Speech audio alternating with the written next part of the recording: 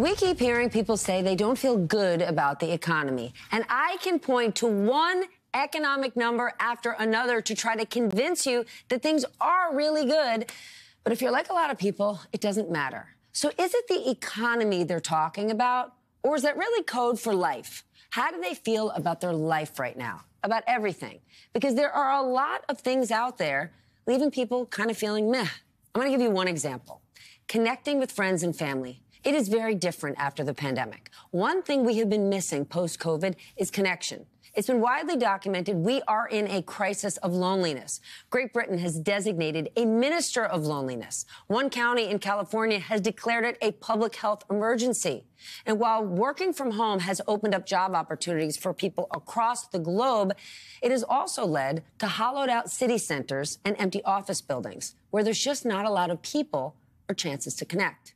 Couple that with the presidential election, where it is looking more and more like a rematch between a 77-year-old and an 81-year-old. And polling shows neither inspires a feeling of newness or optimism in the way that Obama, Clinton, or Ronald Reagan did. So when you take that and add it to higher prices on some everyday things that should give us joy, like going to a concert or a sporting event, or when the price of a Happy Meal doesn't even make you happy, that starts to change your outlook. Put on top of all of that our divided, grievance-driven media and this feeling that others are getting ahead, then when the pollster calls and asks how you feel about the economy, i.e., how you feel about life, despite all the good, positive facts out there, is it really a surprise that people are saying they just don't feel so hot?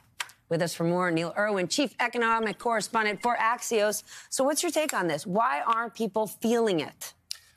Look. Prices have gone up a lot since 2019. There's no question about it. Inflation was really high in 21 and 22.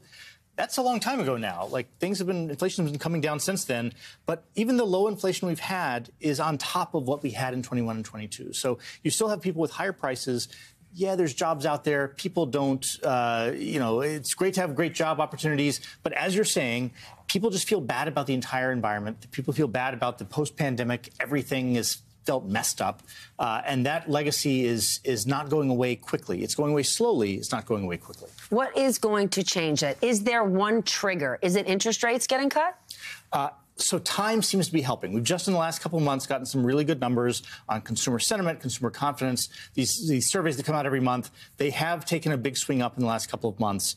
The question is, does that happen on a time scale that really helps Joe Biden in the election in November? Or is this a much slower play thing where people aren't going to feel better until years pass of a solid labor market and declining inflation? We don't know that. But if we do get a rate cut, right, one of the big issues when you think about people out there trying to buy their first home, it's not happening. Do you think we're going to get a rate cut before the election? And assuming we do, when will people start to feel that? Yeah, interest rate cuts are probably coming, probably not March. That's what Jay Powell, the Federal Reserve Chair, kind of signaled last week. A lot of his colleagues have been saying the same thing. Probably not, next month, but there probably are interest rate cuts from the Federal Reserve coming. It might take a while, might be May, June. I think we've already seen, though, the prospect of rate cuts has gone into the stock market. The stock market's new highs every day lately. That's a good sign for wealth. That's a good sign for people feeling good. Job market's on fire. Job growth is incredible. Those are all good signs. If that can continue while inflation keeps remaining low or falling, that's a good mix for the economy.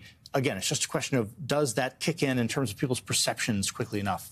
How fragile is the economy, though, right? Things seem to be very strong, very positive, only getting better. Are there any red flags you see in the immediate future? Look, there are always fragilities in the economy. There's always things that can go wrong. War in the Middle East, China and Taiwan, an energy crisis. Things can always happen. A banking crisis like we had last spring. There's nothing on the horizon that's imminent that looks like one of those risks.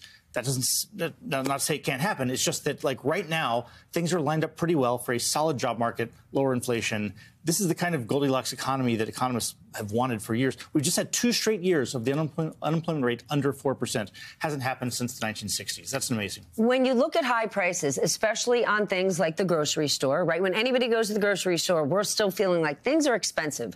People often point to this idea of greedflation, which others would say this is just capitalism, right? Prices are set at a level that people are willing to pay. When people decide things cost too damn much, then the prices go down. What is your take on this? Yeah, look, we're seeing some signs already that consumers are saying enough, right? I can't pay this much for eggs, for everything else in my grocery basket, and that retailers, wholesalers are responding by trying to adjust their pricing, their mix.